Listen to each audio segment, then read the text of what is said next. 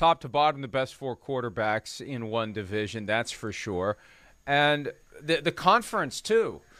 You know, think of if there were scales even, it's this week alone, it's going more and more. It was already going this way toward the AFC, but it's going more and more toward the AFC with these great players jumping from the NFC via trade this week, and who knows what will happen in free agency, because I think you've got a full-blown arms race in the AFC West now. MDS points out that the Chargers will still have roughly $25 million in cap space even after the Mac trade goes through, because Justin Herbert is in the 3rd year of his rookie contract. Now is the time to spend.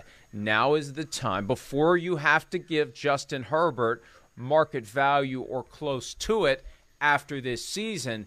This is the year to go all in. This is the window to parlay young, relatively cheap quarterback contract into Super Bowl run. And so I agree with you. I think the Chargers are going to do more.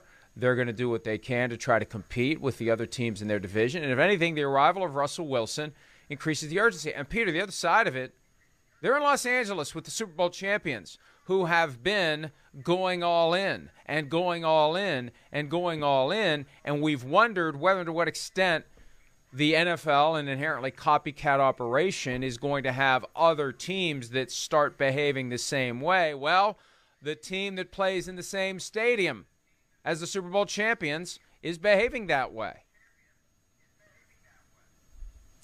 It looks like it, Mike, and you know, especially if they were, I think the perfect guy for them to add is J.C. Jackson, the New England corner, because of what has happened in the division. They have 6 games every year now against Patrick Mahomes, Russell Wilson, and who am I forgetting? Derek Carr. And so, to me, I think you look at a team like the Chargers, and you basically say, you know, in order to compete, we got to do exactly what the other teams in our division are doing. Now, Kansas City hasn't done anything, but they don't really have to. And look, I think the Raiders are going to be highly interesting because, look, they've had a sea change. You know, without Mike Mayock now, without John Gruden, it happened, you know, in the blink of an eye, basically. But now with Dave Ziegler and Josh McDaniels, Dave Ziegler, a total unknown quantity, I'm sure to anybody in Vegas.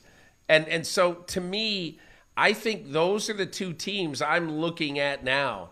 After you look at what has happened with the Chargers and the Broncos, it's sort of a checkmate kind of deal. You know, what will the Raiders do? I'll tell you this. I think the Raiders, and I'm not saying that they're going to have a Boy Scout quotient in their future draft picks and free agent signings, but I do think, maybe it's anecdotal, Mike, maybe it isn't, but they've had a couple of very high recent draft choices in Henry Ruggs III and in Damon Arnett get in monumental trouble.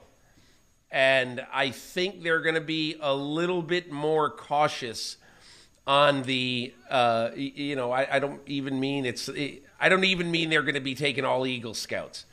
But I do think they're going to look a little bit more closely at what happens when you give 22-year-old people a lot of money. And who knows, did that have a lot to do with Arnett and Ruggs? I don't know.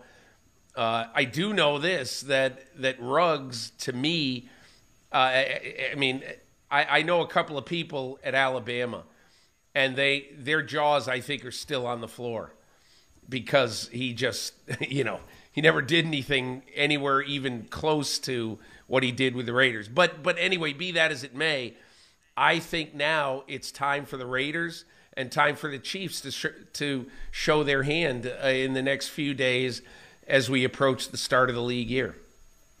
And, Peter, there's one extra factor about the Raiders. 22-year-old guy, a lot of money, living in Las Vegas. That's the other side of this. Yeah. That just kind of got glossed over by the NFL when they moved a team to Las Vegas. But Look at what happened with Calvin Ridley. That was how this crazy upside-down week got started. And you've got guys who walk out the front door of their apartment building, and there's a casino. So, different world, different time. And with McDaniels and Ziegler there, it's Patriot Way. Patriot Way, typically, there are some exceptions, some noteworthy exceptions, but typically Patriot Way shies away from folks who would engage in those kinds of antisocial behaviors if they have reason to know about it, and sometimes they do, and they still make the move anyway. Hi, I'm Mike Tirico, and thanks for watching. Make sure to hit subscribe for the latest news and highlights from NBC Sports.